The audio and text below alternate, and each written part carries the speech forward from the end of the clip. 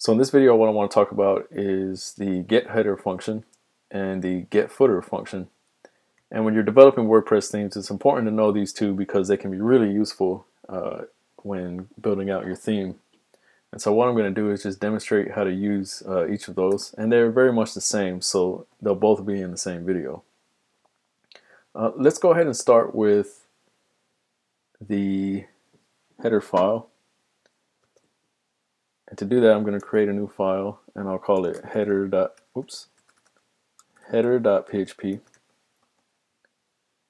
And I'll just cut the code from the index file. And I'm going to take everything above this row on line 44. So I'm just going to cut everything above that.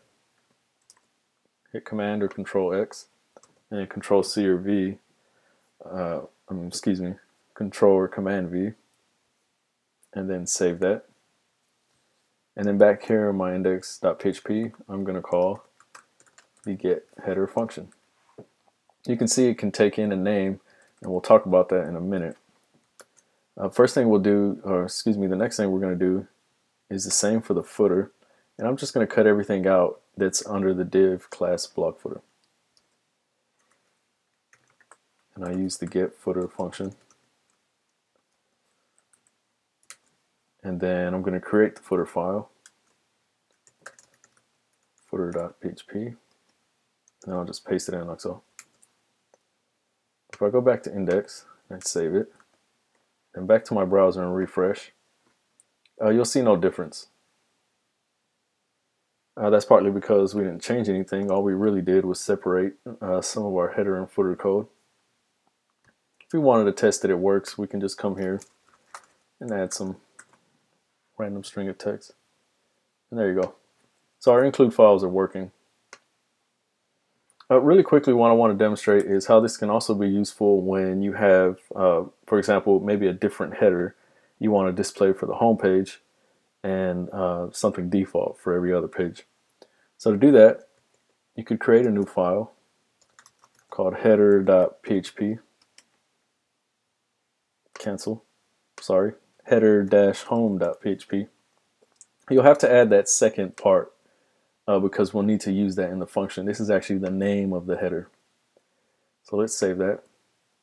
And for the most part, actually, this is going to be exactly the same as the code here in our header.php file.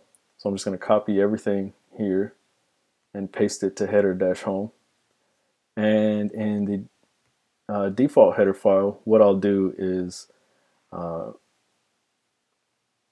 just remove the blog header code. Actually, I'll just comment it out because I just want to show for now. Let me refresh it. There we go. So on the index.php file, I'm still calling the old header.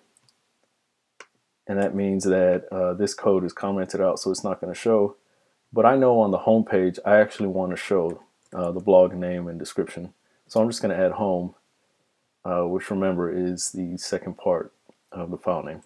When I refresh, it should come back. There we go. So that's how you use the header, get header function and the header files.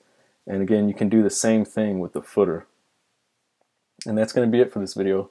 In the next video, we'll play around with a few more functions and we'll continue on with the WordPress theme. Thanks for watching.